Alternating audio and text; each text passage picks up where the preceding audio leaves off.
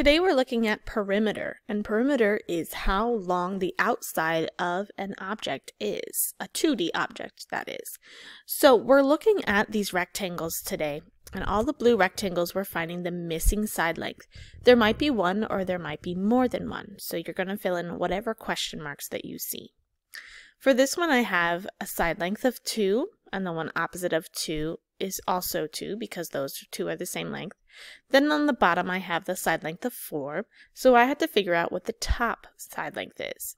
If this length is 4 and it's the same size as this length, then what do you think this side is going to be? Also 4. So I'm going to double click my question mark so it turns blue, and then I'm going to find the 4 on my keyboard and type it in. Then that shows me that the missing side length is 4. There are 10 of those practice ones, so you can go ahead and figure those out. And then when you get to the green shapes, these are all going to be rectangles or squares. When you get to the green ones, you're going to be telling me what the perimeter is.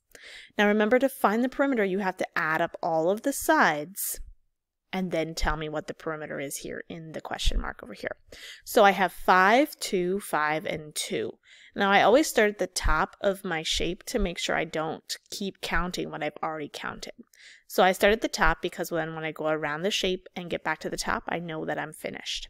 So I'm going to do 5 plus 2, which is 7. And then 7 plus 5, which is 12. And then 12 plus 2, which is 14. And I know I got back to the top, so I'm finished. So the perimeter of this shape is 14. I'm going to double click my question mark so it turns blue, and then I'm going to type 14 on my keyboard, and that tells the teacher that the perimeter of this shape is 14. Now you don't have to go in order to add those together. You can also do simple math facts. So I know 5 plus 5 is 10, and I know 2 plus 2 is 4.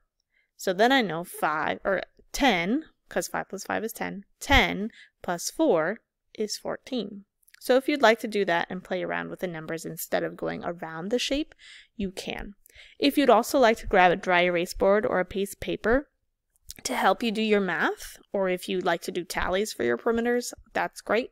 Go ahead and grab one of those to help you. There are also 10 of these to practice, so when you get done with the last one, you can turn that in.